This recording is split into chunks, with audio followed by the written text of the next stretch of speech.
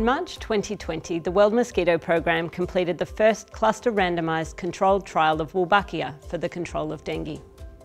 The trial was conducted by an international research team from the University of Gadjah Mada in Indonesia, from Monash University in Australia, and from the University of California Berkeley in the United States. The results have been published in the New England Journal of Medicine, and here I'd like to present a brief summary of the groundbreaking findings from this trial, which showed that Wolbachia deployments reduced dengue incidence by 77% and dengue hospitalisations by 86%. Dengue is a mosquito-borne viral illness and a big public health problem in most of the tropical world. Up to 100 million dengue cases occur globally every year, with just one mosquito species, called Aedes aegypti, responsible for the vast majority of this disease. Conventional methods for responding to dengue outbreaks try to control Aedes aegypti mosquitoes by spraying insecticides and reducing breeding sites. But despite these efforts, the global burden of dengue keeps growing. Our intervention takes a different approach. Instead of killing mosquitoes, we use a naturally occurring insect bacteria called Wolbachia to reduce the ability of Aedes aegypti mosquitoes to transmit dengue and other viruses.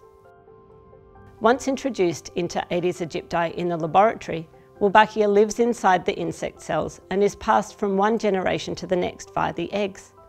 When mosquitoes infected with Wolbachia are released into communities, they mate with wild mosquitoes, which spreads Wolbachia through the local mosquito population until eventually all mosquitoes carry Wolbachia. The RWED trial, applying Wolbachia to eliminate dengue, was conducted over 3 years in Yogyakarta, Indonesia, with the aim of measuring the efficacy of Wolbachia mosquito releases in reducing dengue incidence. Before starting the trial, we undertook a community engagement and communications campaign to build strong support for the randomised trial from the local communities and community leaders. The trial site in Yogyakarta city has a population of 312,000 people in an area of 26 kilometres squared. We divided this area into 24 adjacent clusters and randomly allocated 12 to receive Wolbachia deployments. Routine dengue control measures continued across the entire site. Wolbachia-infected mosquitoes were released as eggs into the 12 intervention neighbourhoods between March and December 2017.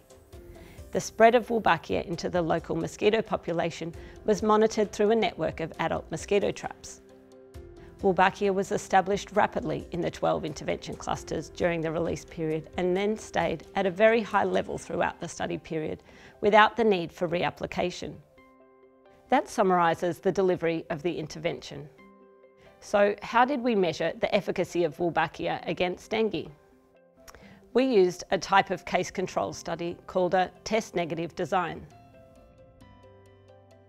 This involved studying patients presenting with acute febrile illness to 18 government primary care clinics throughout the city. Patients aged 3 to 45 years were invited to enrol in the trial if they were resident in the study area and met other eligibility criteria. The participants' residential address and the locations they had visited for the past 10 days were recorded and a blood sample was collected. Between January 2018 and March 2020, 8,144 participants were enrolled. 385 participants were positive in either dengue PCR or NS1 tests and were classified as virologically confirmed dengue cases. Another 5,921 were negative in all dengue tests and were classified as test-negative controls. And the remainder did not meet the criteria for either test-positive or test-negative illness and were excluded from the analysis. Our predefined primary analysis compared the odds of a dengue case living in a Wolbachia-treated cluster versus the odds of test-negative controls living in a Wolbachia-treated cluster. After 27 months, 318 dengue cases were detected in the untreated arm and only 67 in the Wolbachia-treated arm, which translates to a 77% reduction in the incidence of dengue in the Wolbachia-treated areas of the city. All 4 dengue virus serotypes were detected among trial participants and the efficacy was similar across serotypes. Efficacy against hospitalised dengue was even higher at 86%, with only 13 hospitalisations for dengue in the Wolbachia treated arm compared to 102 in the untreated arm. That's a particularly exciting result for this trial. These results show that establishment of Wolbachia at high prevalence in local Aedes aegypti mosquito populations reduces the incidence of dengue, and it works against all 4 serotypes. Wolbachia remains at a high level more than 3 years after the completion of releases in Yogyakarta, highlighting the sustainable nature of this method. Following this very positive result, Wolbachia releases have now been completed into all areas of Yogyakarta city at the request of the local community, and are underway in neighbouring districts where 2 million people live. We're excited by the possibility of a dengue-free Yogyakarta in the coming years, and the wider prospects for using Wolbachia to control other diseases like Zika and chikungunya. Finally, the outcomes from this trial have enabled the World Health Organization's Vector Control Advisory Group to endorse the public health value of the Wolbachia method, the first time this has happened for an intervention targeted to Aedes aegypti.